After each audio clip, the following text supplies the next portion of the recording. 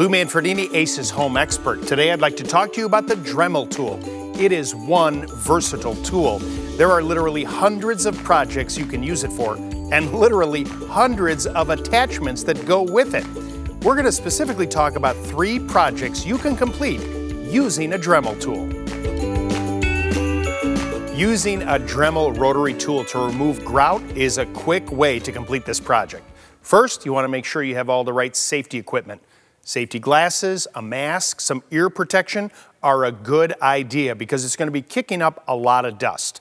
Now, I have found that using a corded tool is the best bet because you're going to need continuous power if you're working on a larger project like a bathroom or kitchen floor, maybe even the tile in a shower. Now, there are different size bits that you can buy depending on the size of the grout, so you want to make sure that you're getting the right accessory for that. And then this attachment on the end is the actual grout removal tool attachment.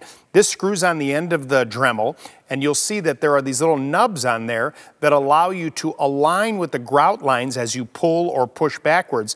Adjust the cowling so you have the proper depth for your bit to remove the grout. If you're regrouting, you don't have to take all the grout out. You just need to get about 1/8 of an inch in so that the new grout can really grab on. But if you're going to remove a tile, because say it's broken, you want to remove all that grout around the perimeter, so you're going to go a little bit deeper with the bit. This particular Dremel tool has an adjustable speed. Usually you want to go a little bit higher speed on this. And then once you feel confident and you have the depth set, go ahead and turn it on and start pulling it away and start removing that grout. As you pull back and forth, make sure that you're just removing the grout. The bit is strong enough to damage the ceramic and or stone that you may be working with, so you want to really take your time. As you can see, it kicks up a lot of dust, so you can use a broom and a dustpan or even a shop vac to clean it all up. Then you're ready for your next step, whether it's regrouting or replacing that broken tile. If you have old garden shears like this or a lawnmower blade that you'd like to sharpen, then a Dremel tool with the right attachment just might be the right tool.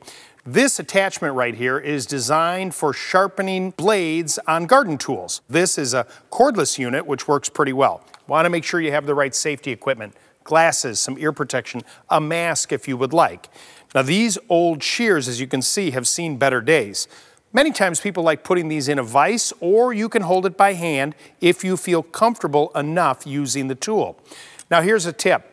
There's a rotation when you're using a grinding wheel on this, and the sparks, you want to orient the tool, whether it's in your left hand or right, so that most of the sparks are away from you when you're going to grind.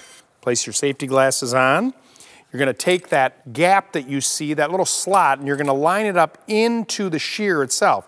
Then you go ahead and turn it on, and you start working back and forth, grinding that edge and getting all that burr off of the metal and cleaning it all up.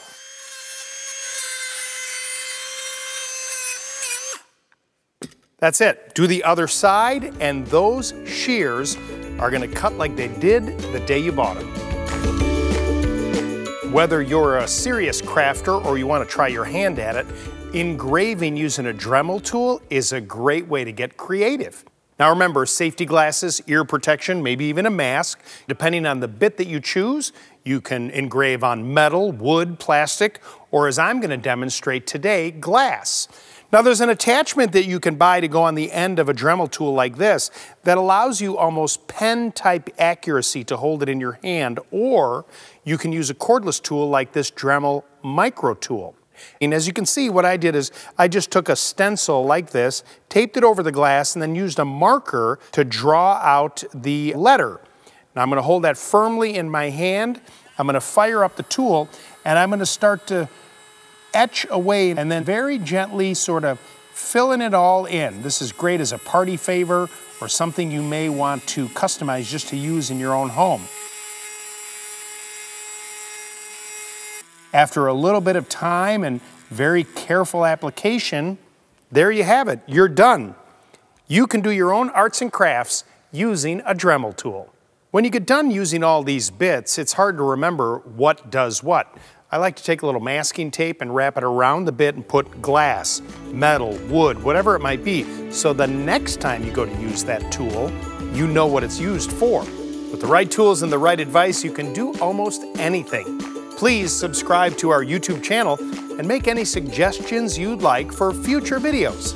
Ace is the helpful place. Ace is the place with the helpful hardware, folks.